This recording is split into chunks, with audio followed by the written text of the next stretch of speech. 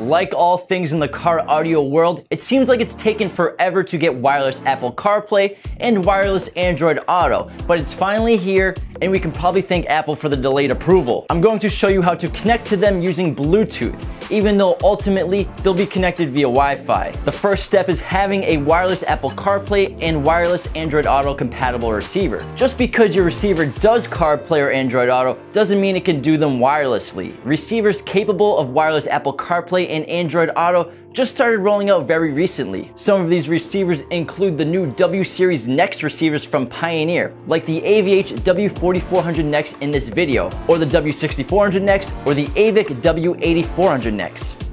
Alpine also has the ILX107, and Kenwood has their new reference series Exelons. However, they only do wireless Android Auto.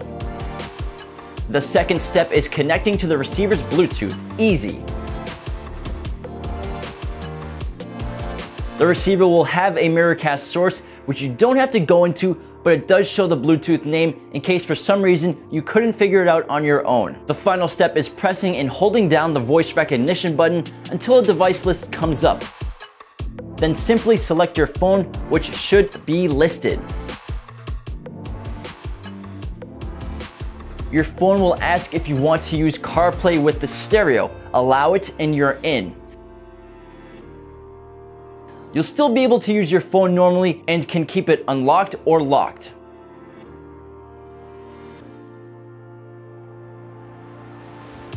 We tested if there would be an issue after shutting down the receiver and turning it back on, but it had no problems and automatically connected back to wireless CarPlay right away as soon as the receiver booted back up.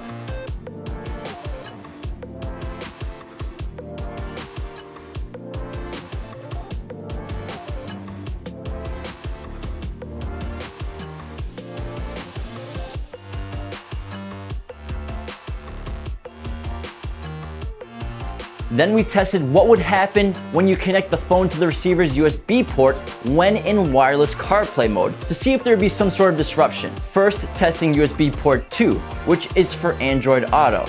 The connection was not disrupted, the stereo said incompatible USB, but CarPlay worked fine and it was charging the device.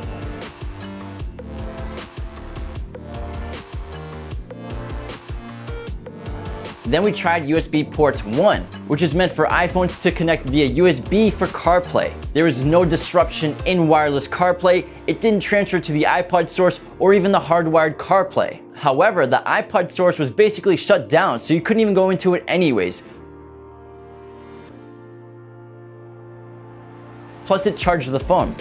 So all the tests were a success. In terms of wireless Android Auto, at the time of this video in June 2018, the only smartphones capable of performing wireless Android Auto are Google's phones, so the Pixel and Nexus. Hopefully by the end of 2018, other Android manufacturers will have caught up and added it to their phones, and those other phones will have to be updated to 9.0. Be sure to go to qualitymobilevideo.com to get all of your car audio and video gear with us today. If you have any questions or comments, definitely leave them down below and start a conversation. If you enjoyed this video, go ahead and click the like button. If you hate it, click the dislike button. Subscribe to the channel if you're new, and thanks for watching.